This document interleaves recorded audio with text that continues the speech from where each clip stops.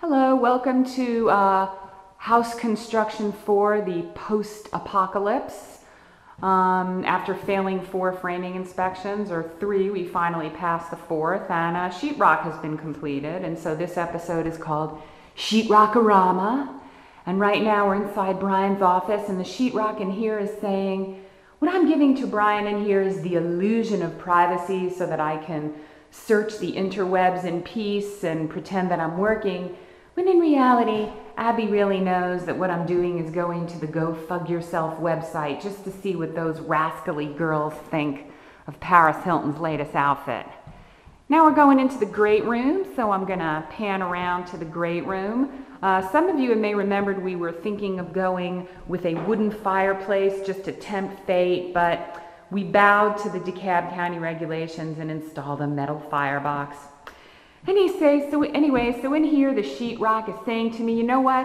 I'm a little shy, I don't like people much, and so what I'd really like is for you to cover me up with a big honkin' HD set that's gonna stretch approximately from wall to wall on this wall just below those high windows. And so that's what we're gonna do. And now we're panning around just to see the dining room.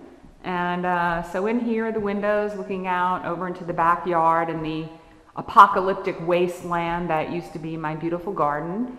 And right underneath this fixture here is where the dining room table is gonna go. And then pretty boring, it's just the rest of the room that is gonna contain all the kitchen stuff. They haven't started building the island yet or anything like that. In here, this is probably gonna be too dark to come out, a lovely pantry, and truthfully, there's no point in going into any of the other downstairs rooms because there's no lighting in here yet, and so we have to depend on daylight to use the camera. So I'm going to just come around, and there's our front door, and we have the stairs. The stairs are not finished yet because they don't want to put in all that beautiful wood while they're still working, and the house is still covered with debris. And now again, some of you have heard me say the reason that we did this entire house was this room, and this is the library, and every beautiful inch of this sheetrock screams out, cover me with bookshelves, and fill me with books, and never let me be empty again. And so every square inch of wall that you see in here covered with bookshelves, and I may even figure out a way to put bookshelves on the ceiling here.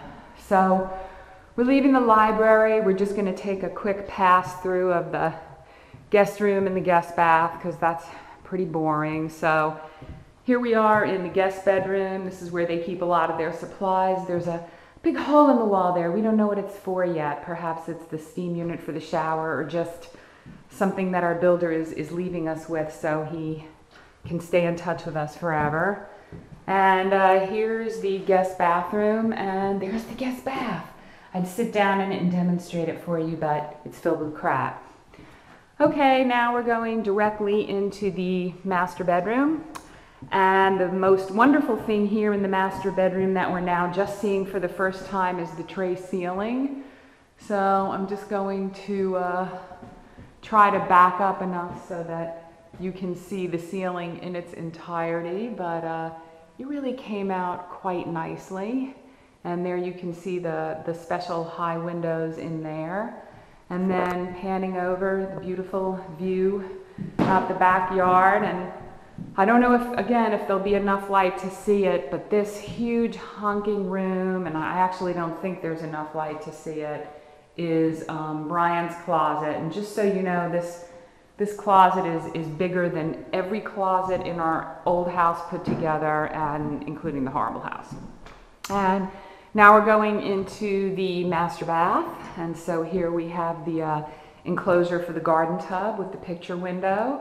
And the little toilet niche, which is always fascinating.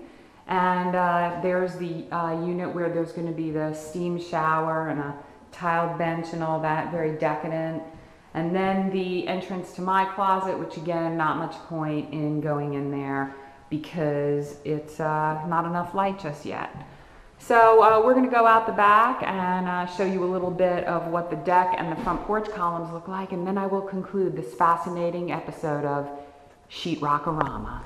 Okay, we're here at the front of the house, and I just wanted to show you guys the front porch because it's really shaping up. We had sent them a picture of a craftsman style house, and so as you can see, it's really shaping up. The columns are exactly as we wanted them to be. It really looks nice with the roof line of the porch and so on.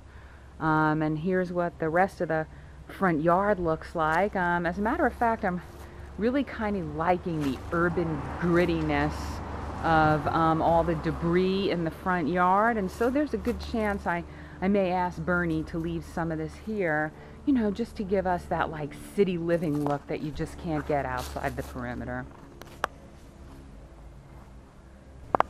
Okay, so this is going to be the concluding portion of Sheetrock-o-rama.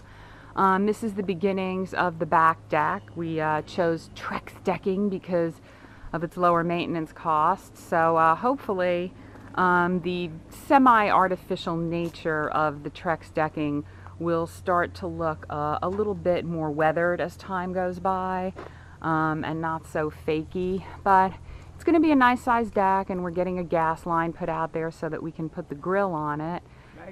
And that's about it. There's the back door to the deck. And thank you for joining me on Sheetrock-o-rama.